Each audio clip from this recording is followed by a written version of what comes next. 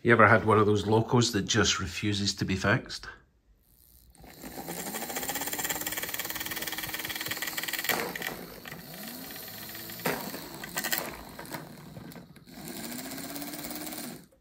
Call me a glutton for punishment, but I'm going to try again.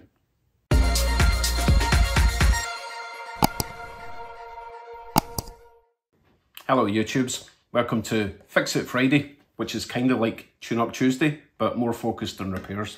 So today I have an Alco C630 or Super 630. It's kind of ugly, but I like it. You could probably tell it's got a gear problem. I sort of know what it is, I just haven't been able to fix it. So let's take the cover off, dive in, see what we can do about this. So this is an old Mantua Tyco model. Really not my favourite design at all. It's got 6 traction tires on one side, 1 pancake motor, picks up power from this side, negative from that side. I don't even know if the shell comes off, which is crazy because I've already been into this thing, but I think I blocked it out of my memory because it was such a nightmare. I've got a feeling this is just holding the weight in, but it also might mean that I can't flex it apart until I remove this, so we'll take this off anyway. You also notice it's missing its fuel tank, but I have actually 3D printed one that I kind of made up, bodged together. Okay, so it looks like all we have to do is stretch the sides out to get these trucks out. There seems to be tabs there and there, there and there, which I think are holding the truck in.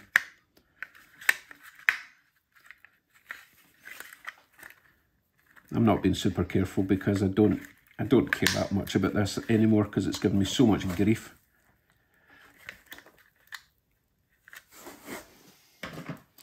Let's see if we can push this tab in.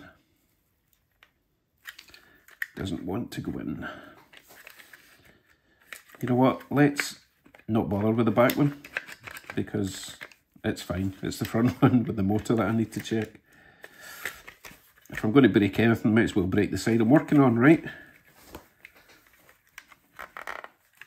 So the back comes out okay because I can lever that apart, but the front is very close to the front, obviously.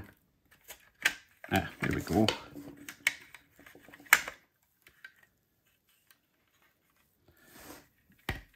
Oh, do I really need to oh my goodness.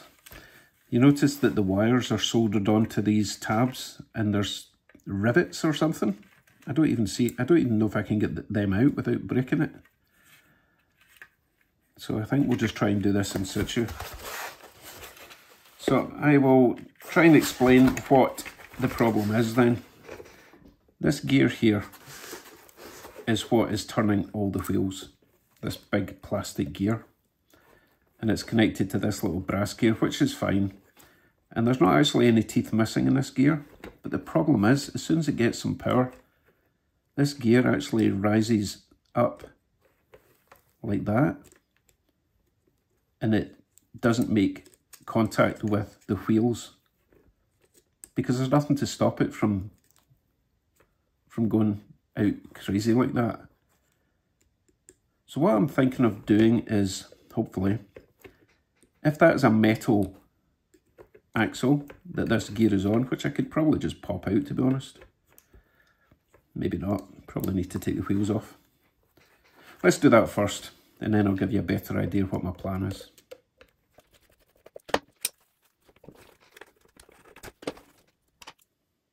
And I have checked these gears on the wheels and they all seem to be in fine condition. So they are not the problem. The problem is this annoying gear. As I say, there's nothing to stop it from just rising up and flopping about. See that? And because it's rising up, it's no longer making contact with the gears and the wheels. So, cunning plan then, if it works. Of course now it doesn't want to come out. This little shaft here, if that is metal, which I do believe it is, And it is a rigid wheel, it's a rigid shaft, it doesn't spin. If I can clean that up and then solder on a blob of solder, put the gear on, and then heat up the solder so that it spreads out and hopefully prevents the gear from rising this way. It's a crazy idea, but it might just work. Right, let me heat up the solder now and see if this works. While that's heating up, we'll just give this shaft a little clean. Actually, you know what? I think I'll take that gear out for now, just in case we cause more harm than good. Okay, clean this. So, place your bets. Do you think this is going to work, or is it a completely ridiculous idea?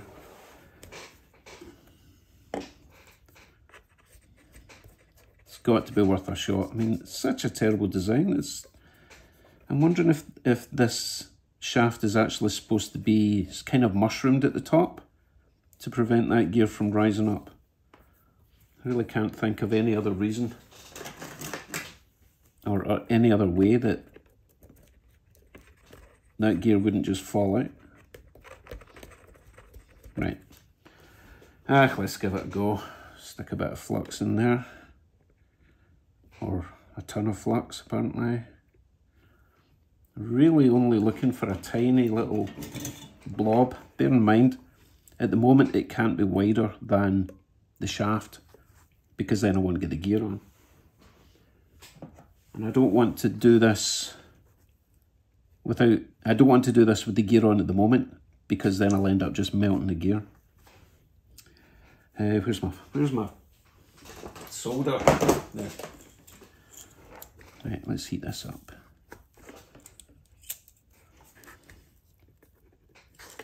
Well, the good news is, it's definitely metal, because if that was plastic, it'd be gone.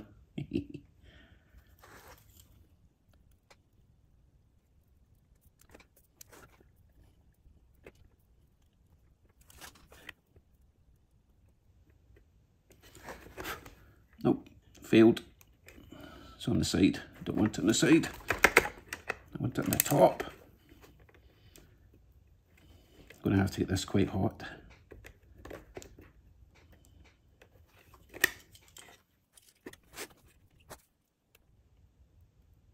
Ooh. Right, I've got a nice little pointy bit on top. So let's put the gear in.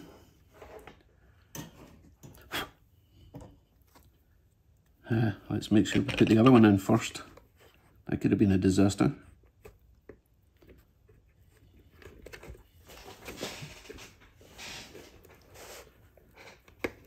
Right, let's see if we can get this in.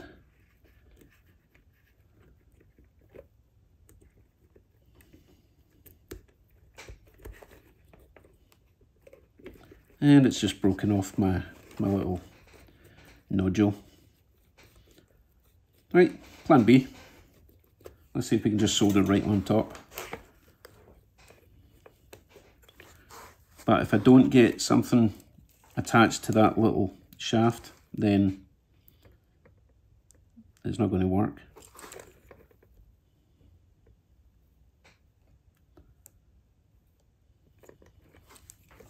Yeah, melting the plastic. Fail.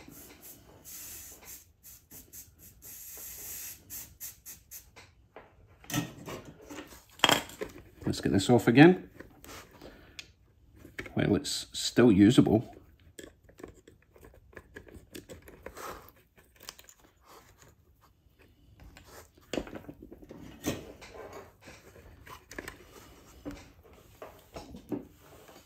Bit more flux.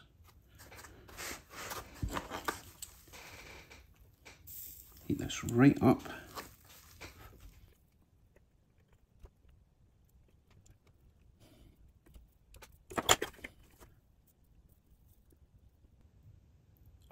You know what, I just realised what's happening. Because it's so close to the magnet, it's forcing the flux, it's forcing the solder away from this shaft. That's highly annoying.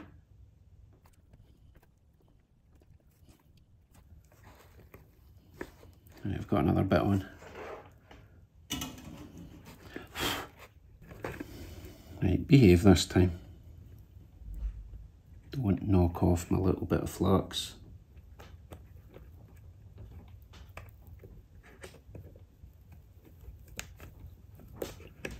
I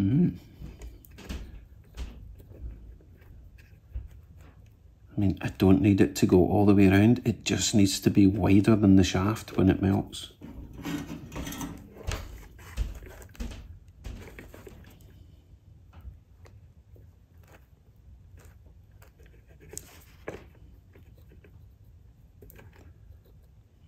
Yeah, I don't think that's... Oh, it might. That might be enough. Let me put this back in there and try it on the track. Anyone remember how we get this in? Oh, I suppose I should put the wheels on, eh?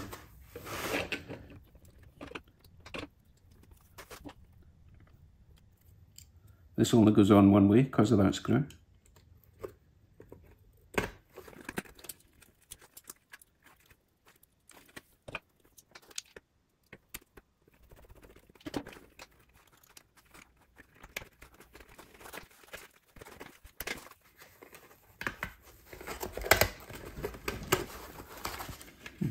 Actually easier to get in than it was to get out.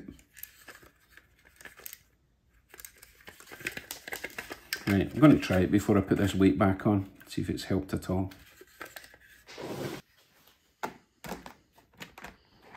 Goodness, it really needs that weight, it's so light.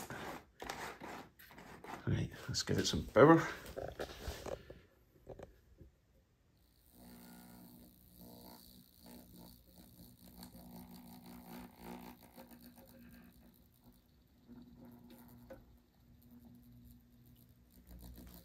Well, it's trying to go, but I think I might have, you know, melted the plastic a little bit. But I think if it frees up, it'll probably be okay. Let me give it a shove.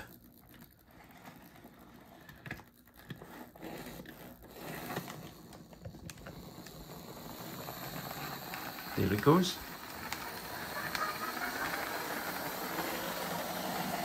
Just wear down that plastic a wee bit. Let's see if it comes back.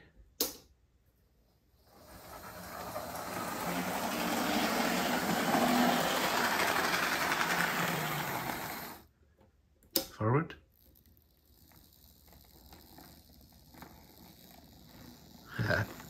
I'm a genius.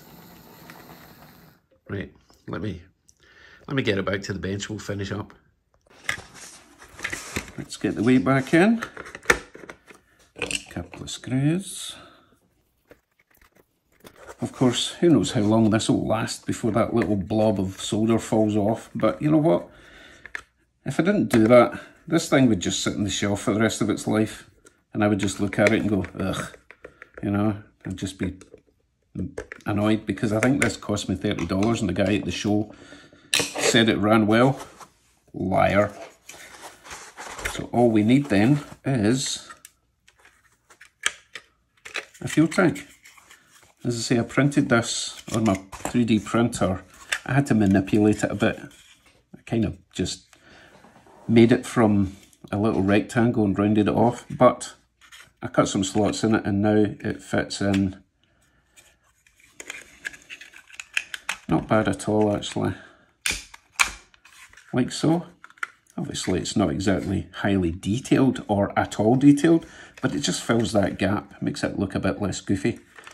Right, see how it runs around the track now with a bit of weight. I might even grab some super glue and straighten these vertical rail stanchion thingamajigs. We'll see how well it behaves on the track now. Right, are you going to behave, or are you going to live in a shelf? Or even worse, the parts bin.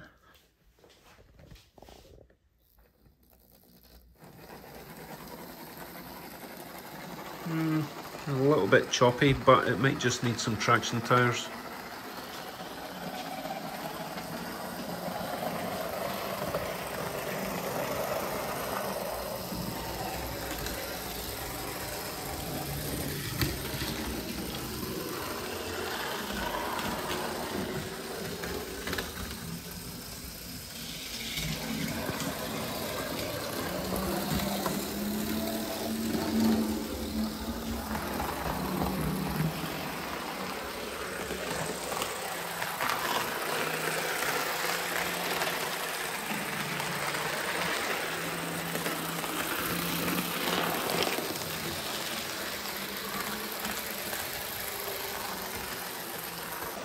I'm not sure if I can get it any better. If you get any bright ideas on how I can repair that, I think, as I say, it's once that gear goes on, it's supposed to be a sort of,